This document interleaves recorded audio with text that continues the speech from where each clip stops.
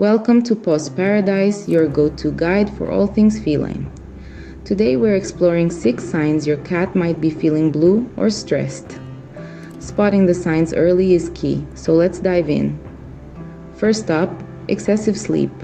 If your cat is snoozing more than usual, particularly if they're isolating themselves, it could indicate distress. Next, listen for loud or prolonged meowing. This could be your feline's cry for help, signaling something is amiss. Thirdly, sudden aggression. If your cat starts lashing out, it could be a sign they're feeling stressed or sad. Fourth, grooming habits.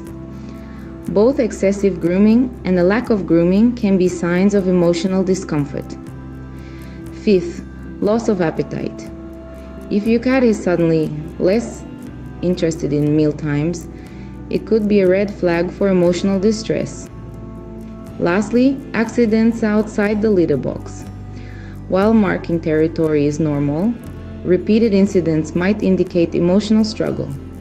But fear not. There are many ways to help your cat feel better, from providing a stimulating environment to offering extra attention or seeking professional advice. Thanks for joining Paws Paradise today. Remember, understanding your cat's needs can make a world of difference. Until next time.